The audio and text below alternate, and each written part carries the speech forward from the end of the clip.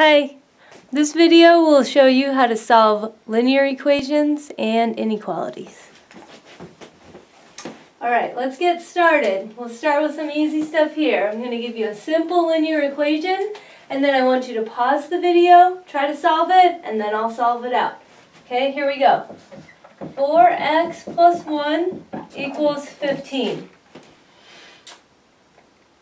Try it out. Pause the video. Okay, are you back? Did you get x equals 7.5? That's what I got. Let's check it out. Okay, to solve an equation like this, the first thing you want to do, subtract 1 from both sides. Brings you down to 4x is equal to 14. On the next step, what you're going to do is divide both sides by 4. Divide by 4, divide by 4. Then you get x equals 14 over 4.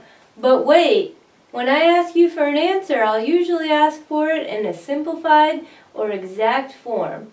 This is not simplified because there's a common factor of 2. So you're going to want to change that to 7 over 2. That's a simplified exact form of the solution. Or, if you like, 3.5.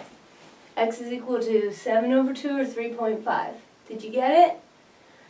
Now, maybe you got an answer, but you're not exactly sure if you got the right answer. Keep in mind that when you're doing something like this, you can always check your work. And how you're going to check your work is plug it back in. Okay, so we got the answer that x was equal to 7 over 2. What we're going to do is take the original statement, which said that 4x plus 1 is equal to 15. Okay, and then we're going to perform a check here by plugging in the value that we got for the answer and asking our calculator, is 4 times 7 over 2 plus 1, is that equal to 15? Did you bring your calculator? I got mine right here. Okay, so what you're going to do is just type it in on that thing right there. Is 4 times 7 over 2 plus 1 equal to 15? Yeah, it sure is. So I know I got the right answer, okay? I want you to always check your work. That's so important. I'm going to write that right there. Always check your answer, if at all possible, okay? Now that was a simple one. I've got some other examples that are a little more complicated here. Let's try one where we have x's on both sides of the equation. Okay, so what happens if we have x's on this side and then maybe some more x's on that side? And you can see I've got a multiplicative constant here outside of parentheses, so when you're solving this one out, you're going to want to be really careful and make sure you factor this through and then continue with the steps that we saw on that one. Go ahead and pause the video and try this, and then unpause it and I'll give you the answer. Alright, so let's see how you did this one. I'll go through a step by step. This side I'm going to leave it alone at first. Focusing on this side, I'm going to factor it out. So that gives me a 5x plus 5. Okay, similar to that one over there, except I've got x's on both sides. So I'm going to want to take care of that by moving all the x's either to this side or to the other side, whatever your preference is. Usually I'm going to bring it over to that side there, so that means I'm going to subtract 5x, x minus 5x, that's a negative 4x. I'm going to do the same thing with the 5, subtracting 5 from here, actually there's exactly 5 on both sides, so those two are going to just straight cancel out, and I'm going to get 0 on the other side. That's okay, there's nothing wrong with that. I would still divide both sides by negative 4, just like this, and that's going to tell me that x is equal to 0. Did you get that? Did we get that? Who knows until we really check our work, okay? So same thing, we're going to check our work, we're going to perform that check, and we're going to say, is 0 plus 5 equal to 5 times the quantity 0 plus 1? Is that true? Sure it is. So I know I got the right answer. Always check your work every time you can, okay? Alright, I'm going to go into one more on this side here, and I hope that as you're watching these videos, you're actually pausing the video and trying to do this on your own. That's the only way you're going to really know if you're getting this stuff, okay? So I'm going to put this one up here. This one, a little more complicated than the last two. Simply because there's fractions involved as well. There's x's on both sides, and you see the fractions as well. Okay, so here we have 3x plus 1, that whole thing divided by 2. On this side, x divided by 3, and then subtracting 3 there. Go ahead and pause the video and try to solve this one out. Okay, and you're back, and I wonder how you attempted to do this one. The first thing that I would always like to do is just get rid of all the fractions. I don't want to deal with fractions unless I really have to. So if I see some fractions here, I'm going to multiply the whole thing by what they call the lowest common denominator. Okay, so that's the smallest number that I can multiply both sides of the equation by, such that there will be no fractions left. And you can see with the divided by 3 here, divided by 2 here, the LCD for this is going to be 6. That means if I did choose the route of getting rid of all the fractions first, I would take both sides of the equation here and I would multiply everything by 6. Okay? So, multiplying everything by 6 on this side over here, the 6 and the 2 cancel, and what I really get is 3 times 3x plus 1 on that side. Okay? Now on this side you got to be careful. This is mixed. Some of it has fractions, some of it does not have fractions. So I'm going to be really careful when I write this out. I'm going to put the 6 that I multiplied both sides by on the outside, and I'm going to use parentheses here. And just like on that problem over there, I'm going to factor it through and see what I got. These ones cancel, the 6 and the 3, to give me a 2 on top here, so that's a 2x. But keep in mind that this cancellation doesn't apply to this 3 because this 3 wasn't a part of the fraction. So then I have to do separately minus 6 times 3, which is 18. So I get 2x minus 18 on that side. Over here on this side again, very carefully I'm going to factor through each term. 9x plus 3. Okay. Now I've got myself in a situation where I'm going to want to put all the x's on one side, all the numbers on the other side. So I'm going to bring this over. 9x minus 2x, that gives me a 7x. Negative 18 minus another 3, okay? Minus 21. So then I got a negative 21 on that side. And then I can see that I'm going to divide by 7. Turns I get x equals negative 3. Did I do it right? Again, the best way to figure out if you've really done it right is to always check your work. You've come up with a statement that x is going to equal negative 3. Well, if I put it way back in with the problem that I started with, it should work out. I'll leave that one for you guys to check. Okay, so that's solving linear equalities actually. Now I'm going to speak about linear inequalities. I hope you guys are feeling comfortable so far with this material. Okay, so now we're going to focus on the inequalities part of it. And the difference there is that it's not an equal sign anymore. Now it's going to be a less than, greater than. There's all different types of inequalities. First, let me write down what the different types are. Inequalities. We got 4 different types here. We got greater than or equal to, less than, and less than or equal to. Those are your 4 different categories of inequalities. And I'll start us off just with a simple example. Maybe we've got 2x is less than 8. If 2x is less than 8, then what can x be? Well, I'm just going to divide by 2. X is less than 4. That one was really simple with the algebra, but I would also like you to keep in mind that when you get an answer for a linear inequality, this is actually more than one value for x. This whole time with all these equalities, we've been getting one exact value for x that we can check, and we know our answer is going to be right. Well, we hope it's going to be right when we check it out. In this case, I have a statement, an inequality statement, that x is less than 4. So what is it? 3, 2, negative 17. Really, you want to visualize the solutions to inequalities on a number line.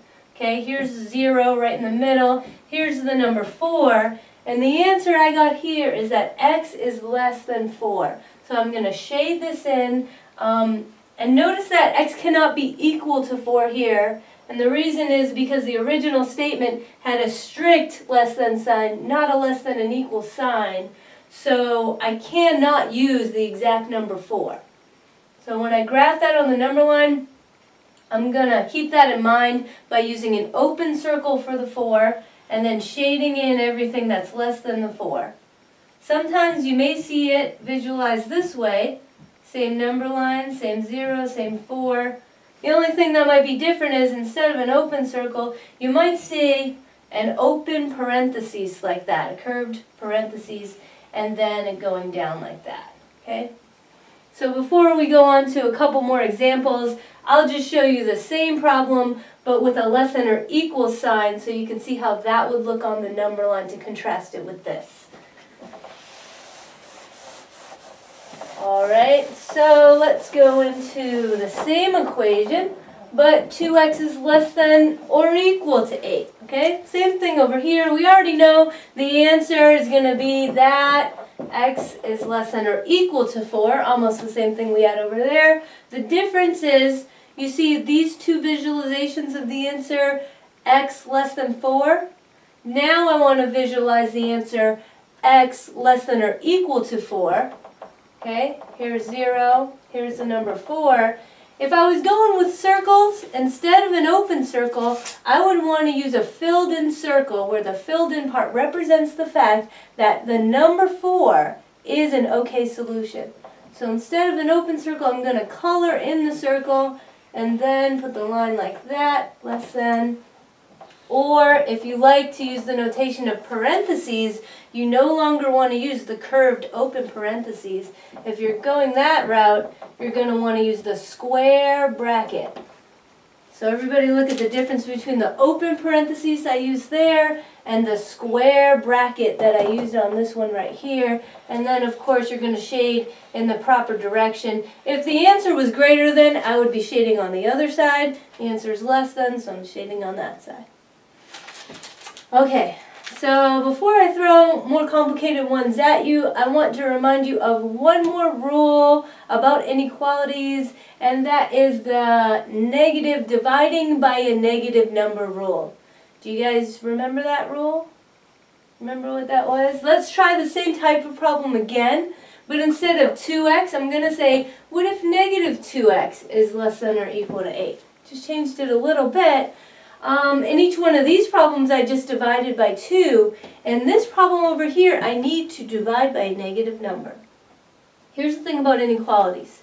Whenever you multiply or divide by a negative number, you must change the direction of the inequality. Does that sound familiar? Don't forget to do that, because if you do forget, then you're actually going to shade the wrong region for the answer. Okay? So to show you that, I'm going to divide by negative 2 on both sides. And then when I write down the new answer, x, I'm not going to write down less than anymore. I'm flipping it to greater than or equal, and then put the negative 4 there. Okay? So don't forget to flip that sign. Now when you flip the sign, you don't do anything to the equals part of it, which is to say that if it was less than or equals, once you multiplied or divided by a negative, it's greater than or equals. Okay, so if there wasn't equals, there stays an equals. If there was not an equals, just change the problem a little bit, then when you flip the sign, there will not be an equals anymore. Okay, so that sign flip thing doesn't really change anything to do with the equals part. Whether it's there or not will still be the same. You just got to flip it around. And so I'll just illustrate the solution to this. Here's the number 0, here's the negative 4 over here, and if I'm going with the problem where there is not an equal sign included, then I'll use the open circle, or I will use the parentheses. I would use the parentheses if I wanted to do it that way. And keep in mind that the answer is x is greater than negative 4 here, and so I'm shading in this direction instead. Okay? When I was doing the equalities, you noticed that I was real quick to make sure that I used my calculator to check my work. And on these ones, I actually didn't check anything. Part of that reason is because all these answers I'm getting here are now regions where there are multiple answers for x possible. So it's not as easy as just plugging in the one number that I got for the answer. But I would recommend that you still check your work, and one way to check something like this would be to pick any number in the region that you've found the answer to be and make sure that that statement is valid. Okay, so let me validate this. Let me just check this out a little bit. Now here I said x can be greater than -4, so it could be 3, it could be -1, it could be 0. I'll just check a couple values for x and make sure that the original statement of the inequality is true. Okay, so if x was equal to an easy one like 0, then -2x is less than 8 would become the statement 0 is less than 8. Totally true. Great. Okay, let me check one more. What if x was equal to -2? If x was equal to -2, then -2 times -2, that's +4. Okay, so I would get 4 is less than 8, and again, that checks out, and that's true. Okay, so this one is especially valuable when I've solved an inequality that involved negative signs, because if you forgot to flip the sign, then when you're going through your check, that should tell you and alert you that something went wrong. Okay, so make sure you check your work when you're solving these equations. Let's just go through one more inequality and make sure you guys are comfortable with that. This time I'll put x's on both sides of the equation, and might as well throw in a fraction, make that a little tricky. Okay, so this one says 2x plus 1 is strictly less than the quantity x minus 3 divided by 2. Go ahead and pause the video and get your own solution. Okay, so let's see what you got. The first thing I'm going to want to do is get rid of those pesky fractions. You can see there's only one of them, which is divided by 2. So I'm going to take this whole thing and multiply it on both sides by the number 2. This is a +2, not a -2, so I don't have to flip. If it was a -2, I would have to flip the inequality. Okay, it's +2, 4x plus 2 on that side. That one stays the same, and this is simply to cancel that there, x minus 3. Now I'm going to bring all my x's to one side and leave the other stuff on the other side. So that's going to be a 3x on that side, and it's a -3 minus another 2, so that's -5 altogether, and I get the solution that x is strictly less than the simplified fraction, less than -5/3. Hopefully you got that too, and it would be nice to visualize it on a number line if you like to do that. Okay, so I hope that you're now comfortable solving linear equalities and inequalities.